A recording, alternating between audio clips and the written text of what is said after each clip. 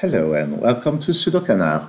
We're here to solve this palindrome Sudoku that was created by this Thai author for the recent WPF Sudoku Grand Prix. Sorry about the typo.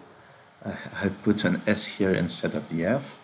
And it was one of the highest pointers, and it was definitely a puzzle that required some time, but it was also a very nice puzzle. And initially, I planned not to tackle this one because I know that palindrome can be really tricky, but I tried this and I solved it during the allotted time, and I'm glad I did. It was a very nice experience. So this long line, which is probably a Thai letter, is a palindrome, which means that this digit is the same as this digit is the same as this, and so on.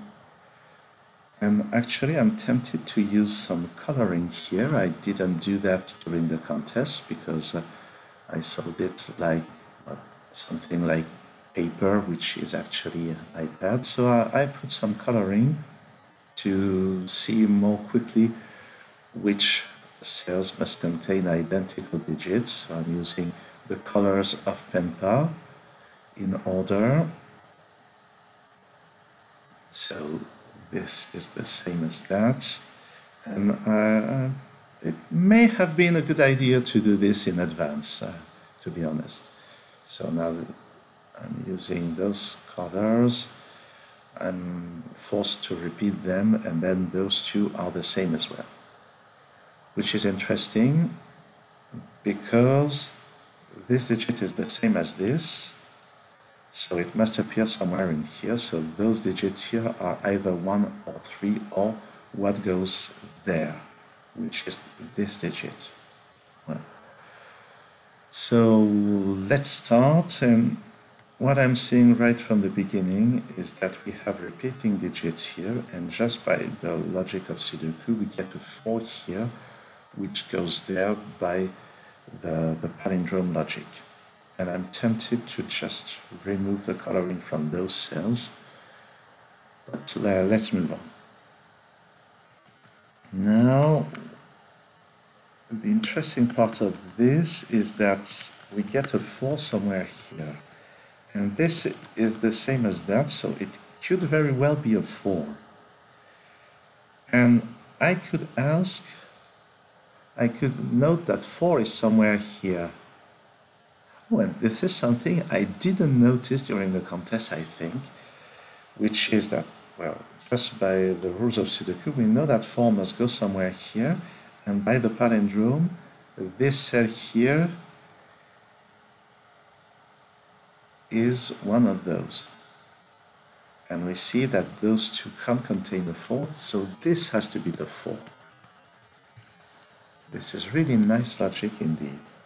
And then with this 4, this 4, this 4, and this 4, I can place a 4 here. So I went on full pencil marks when I solved it, as I usually do. I'm seeing this choice of color is not a good one. So let's just remove this coloring and use it here, so as not to get confused with those cells. So well, I will have to use some notion of candidates at some points anyway. But something interesting here is that because of this one, none of those digits are 1s. And those are the digits here.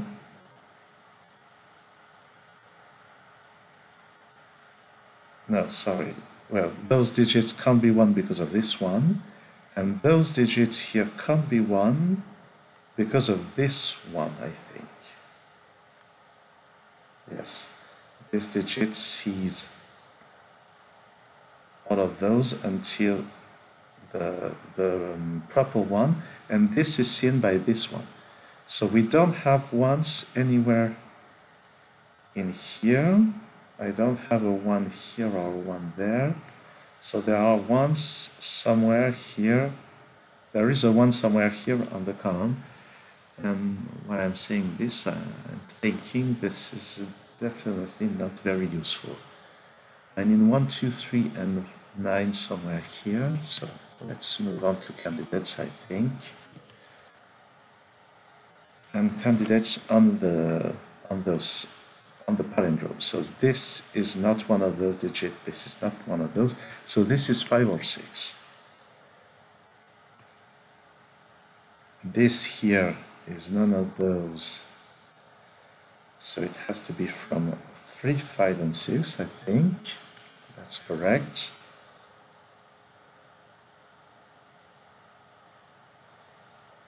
This now has a lot of restrictions. It can't be 1, 2, 3, 4, 6, 8. So it has to be from 5, 7, and 9. This digit here also has a lot of restrictions, but it can still be 3, 5, 7, or 9. No, it can't be a 3 because of this 3 here.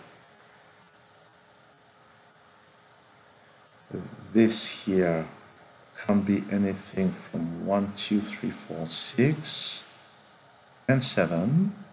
So it must be, 4. No, 1, 2, 3, 4, 6, 7. It can still be 5, 8, and 9. Is that correct? Actually, I'm saying that on this row, on this column, that can't be an 8, so this is actually an 8. And this can't be a 6. It's one of those digits. Well, it can't be a 6. It can't be a 9. So it will have to be from 3, 5, and 7. It's the same as this. 3, 5, and 7. I think that's correct. Now, this must be the same as that. It can't be 1, 2, 3, 4, 5, 6, 8. So this is from 7 and 9. And that's an interesting point. We get a 5, 7, 9 triple here. So that here is not a 9. And this is from 2 and 3. But this triple, so this digit, let's recall that this digit is the same as this. So in this triple, we know that the 5 is in one of 2 positions here. So one of those 2 is a 5. So one of those 2 is a 5, and it removes 5 from all of the cells in the column, which gives here the 6, here the 3, and here the 7. And now we get this 7 here by the palindrome. That's not a 7 anymore. We get the 6 on the palindrome and the 3. And this is not a 3 anymore. And those are from 1, 2, and 5. And this 5 or 9 is mirrored in this digit, and actually this 7 removes the option. This 3 here goes there, and this is 5 or 9. And actually this is the same as this yellow digit, which is interesting because this yellow digit must appear somewhere in here. If it's here, then it has to be a 9 because of this. If it's here, then it has to appear here, which is totally possible. Now, this 5-9 pair here removes the 5s from here and puts the 5 in there. And that's interesting because with those 5s, I know there's a 5 somewhere here, but 5 is not in the red cell, so 5 is here after all. And this red cell here contains a 9, and this yellow cell contains a 5, and this is a 5. I'm doing something much more elegant than what I did during the contest, I must say. So let's just be cautious. This is not the same as this, or not by the palindrome anyway. Actually, it's the same just by Sudoku. Right, here we need 5, 8, and 9. This is not 8. Oops, this is not 8, this is not 5. So let's look at this. This digit is one of those, so it's from 1, 3, and 7, and because there's a 7 and a 3 here, this is a 1. So much more elegant than what I did. I'm really impressed. This row needs a 7, there's a 7 here, so that's the 7, and we complete the column with a 6. Here we need a 9 somewhere, there's a 9 here, and that's a 2 and a 6, so 2 and 6. This is a 5, places this 9, this 8, and this 5. 7's here, put the 7 there, and those need a 3, there's a 3 in this column, so that's the 3. That's the 9. This column still needs a 2, because of this 2, the 2 goes there, and this digit on the palindrome is just an 8. Here that's a 9,